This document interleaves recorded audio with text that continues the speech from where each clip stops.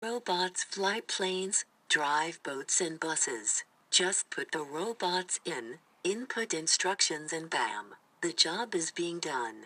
Robots taking over transportation is less dangerous and less time too. Jetpacks also exist now. Like cars, they are electronic. Because of a world meeting about getting rid of gas, almost everything in the world is electronic.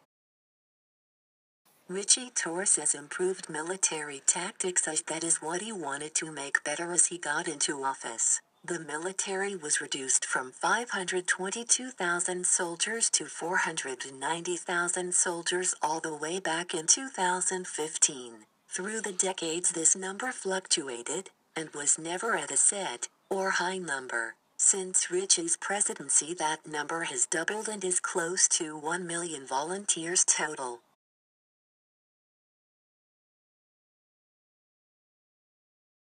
(2059) documentary by Shea Mullens, Kamryn Wisham, Josie DeVries, and Vionna Nguyen. Politics in 2059. In 2051, Richie Torres was elected as president and served 2 terms. He has increased the total wealth of the U.S.'s community and has made trade partnerships with China and Germany. Our exports from biggest to smallest are machines, electronic equipment, aircraft, vehicles, oil, and medical equipment. China trades advanced electronics, machines, furniture, clothing, and a large amount of medical equipment. Germany trades vehicles, pharmaceuticals, and medical equipment. Torres has inspired many to fight for their country, which has helped the U.S. get bigger, evolve and battle other countries better. These reinforcements are desperately needed as the U.S. and Russia have just got into a war. The war started in 2052 when Torres went into office for his second year. It began over tension through trading partners and possible threats Russia directed at the U.S. These threats included attacking Washington, D.C., and other state capitals in the U.S. The war was mostly fought by sea, mostly the Pacific Ocean. There were many battles by submarine. This was one of the first technically advanced war. The U.S. and Russia fought for 8 years by sea, but Russia ended up surrendering as a lot of their people were being killed. Russia and the U.S. made an agreement about trading petroleum, coal, and raw aluminum, for medical equipment, machines, and technology. Technology in 2059. In 2050, the occupations have grown another 12% for technology resources, the same amount that grew in 2014 to 2024. It is projected to create 500,000 more jobs because of the diverse areas of technology and the ever-growing internet. The 2050 median average of annual wage is going to be around $90,000, making it about $9,000 increase from 2024. The occupations are also growing in the field of technology everywhere in the world. Popular jobs are computer and research scientists, software developers, and information security analysts. Healthcare in 2059. The U.S. is ranked 37th place based on the quality and efficiency of its healthcare. Healthcare in 2059 for all the citizens of the United States has changed greatly for the good. The current population of the U.S. is 321.7 million people with over 33 million citizens who still can't afford or have health care for their family and themselves.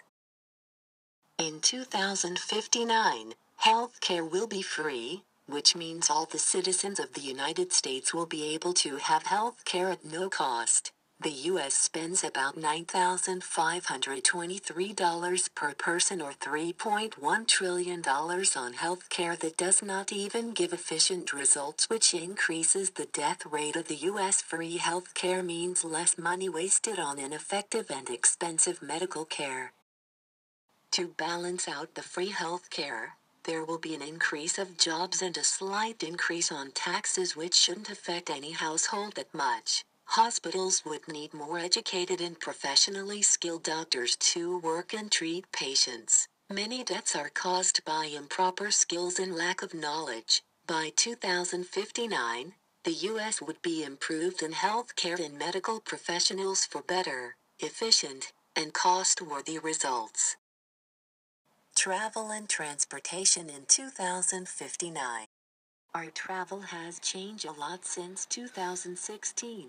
We can actually visit Antarctica. A company has developed and made this snow coat that keeps all the heat in. It also has these body warmers built in. They are similar to the ones found inside cars inside the seats. These newly developed snow coats will keep and provide us warmth when visiting. Our transportation has changed a lot as well. Cars are able to fly. The tires go under the car. There are some companies that do not make flying cars. Flying cars have the ability to fly and drive on the ground. All the cars are electronic, which means it does not require gas and is no longer used for cars. Robots are taking over many transportation jobs. Environment in 2059. The consumption of fossil fuels from 2012 to 2030 has completely depleted the ozone layer, destroyed climates, and endangered many species. According to ConserveEnergyFuture.com, the IPCC 2007 report says by the end of the century ocean levels will rise 7 to 23 inches. Since 1880, the average temperature rise has been by 1.4 degrees Fahrenheit. In 2040, people will begin to realize the immediacy of this problem and how it got too far out of hand. In 2051, the United Nations, the UN, held a meeting to discuss the effects of fossil fuels and the effect on the community. They come to the decision if they wanted to stay on this planet, they needed to help it. The country's leaders or representatives all signed a document called Planet Protection Plan. This made all the countries under the document reduce their fossil fuel usage by 5 to 10% in the first 1 to 2 years. This also included funded programs that would provide education about these topics and cleaning services so it might become influential to others and provide a positive jump towards making the world clean again.